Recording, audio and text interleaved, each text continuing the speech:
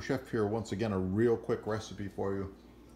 This is going to be, I got these beautiful zucchinis here, and I thought I would blacken them for you. So it's going to be blackened zucchini, basically a vegetarian or side dish, either way. And the trick is to follow my instructions, pay attention. It's very simple. First thing we're going to do is we're going to remove the tops and the bottoms of the zucchini like this. These have been washed, of course. These are organic zucchini. And we're going to take them and we're going to split them lengthwise, just like this, into an even amount of pieces.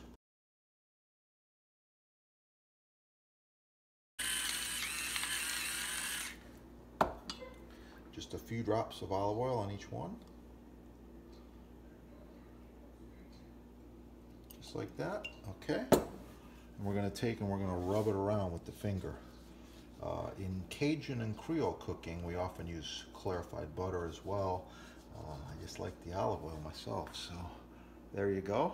All right, now we've got some awesome Cajun spices here. So we're gonna take the biggest pieces first, and we're just gonna do one side. That right there will be a blackened zucchini. 1, 2,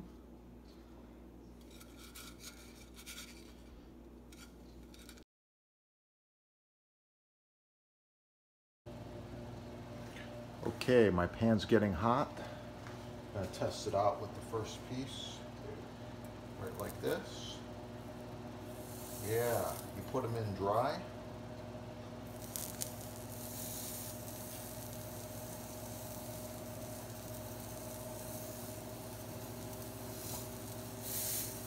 Looks like I'm going to fit 3 of them there.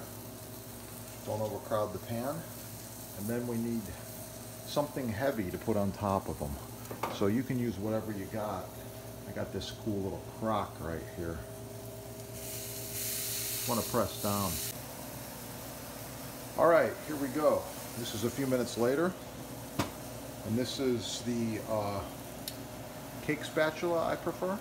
Best tool for the job. Fits the shape of the vegetable.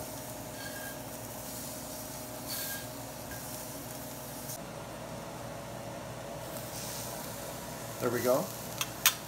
Finished blackened zucchini. I'm going to put them right here, show you how I'm going to present them. As I cut these on a bias, and then I'm going to plate them up so they look really nice and cool. Looking at them, thinking I would rather cut them one at a time on a bias like this. Okay? Bite-sized pieces that look cool. That's the completed blackened zucchini. I hope you like it. It's probably a first.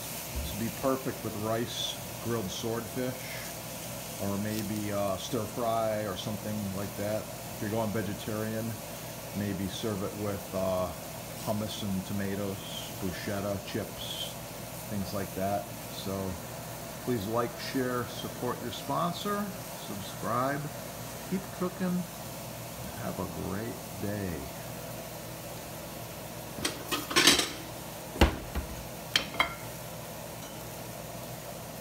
Yeah. The finished salmon, grilled vegetables.